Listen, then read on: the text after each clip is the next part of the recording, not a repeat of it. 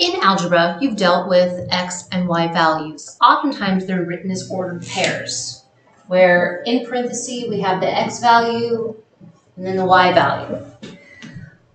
So a relation is just you have a pairing of x and y.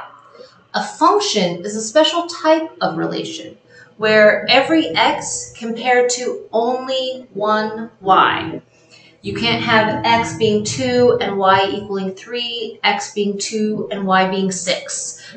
It just doesn't work. And so that is the easiest way to decide is something a function or not. Does every x pair to only one y? So here is an example that I have for you. I have Seattle. Well, if I were to tell somebody, oh, I went and got to watch a professional game up in Seattle, they have multiple choices. So Seattle relates to the Hawks, and we'll think of Seattle as our x value. X is also called our input. When we plug this value in, what do we get as a result? So this is, if this is x and these are y, we'll say, oh, I went to Seattle for a game. Great. Well, which one? X paired to this y, x paired to this y, x paired to this y. Each one of these pairings is a relation, but it is not a function because you don't have a definitive answer when saying, I went to Seattle for a game. Now, on the other hand, again, now this cat here being x and this being y, if I said, oh man, I got to go see the Hawks play on their home field, well, there's only one possible place you could have gone. The input of going to the Seahawks means you went to Seattle. No other option if it was a home game.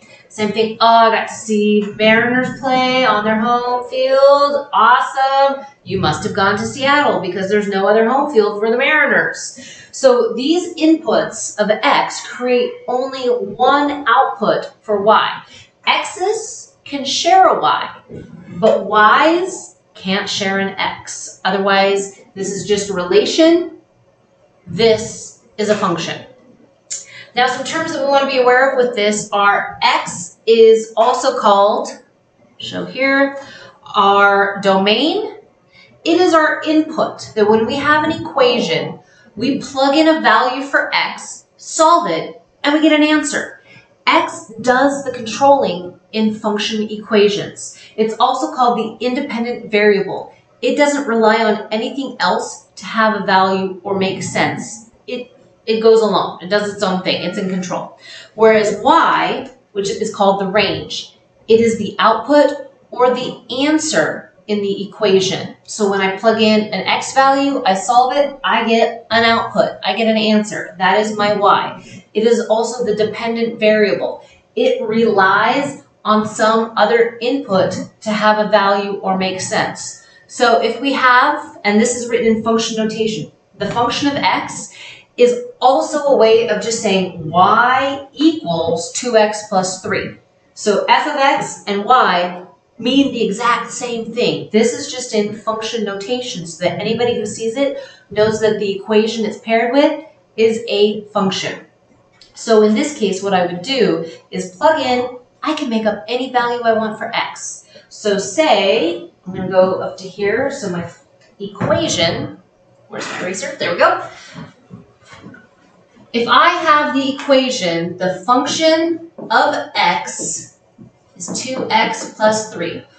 In order to find x and y solutions to this, I get to create a table of values and plug in my own set of x's. So if I have x and the function of x, which also just means y, I come up with values. You want to include both positive and negative, and go ahead and keep it small and simple. So I like to start with positive 1. Well, if x is 1, I plug in 1 for x, 2 times 1 plus 3. Well, 2 times 1 is 2 plus 3.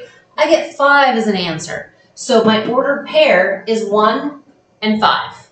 Then if I plugged in 0 for x, well, 2 times 0 is 0 plus 3.